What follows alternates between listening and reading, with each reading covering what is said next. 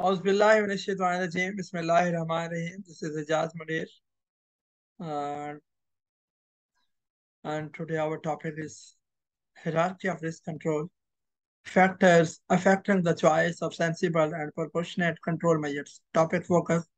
From your prior learning, you will remember that the basic hierarchy of risk control as outlined by the H's. What is hierarchy of risk control? Number one is elimination. Number two is substitution. Number three is general control. Number four, administrative controls. And number five, PP. PP is the last line of defense. Elimination. First of all, we can discuss elimination. Elimination, remove the hazard through redesign of the job or review the activity and eliminate the need to work at height by working from ground level. Substitution.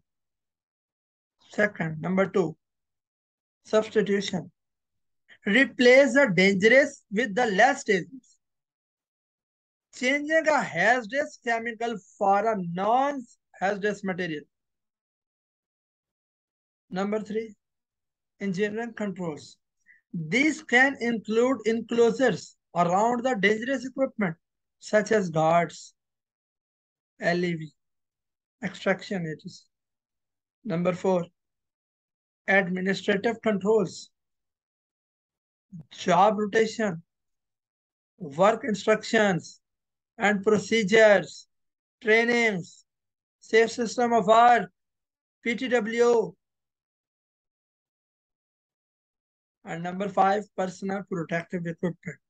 This includes respiratory protective equipment, PPs, all PPs.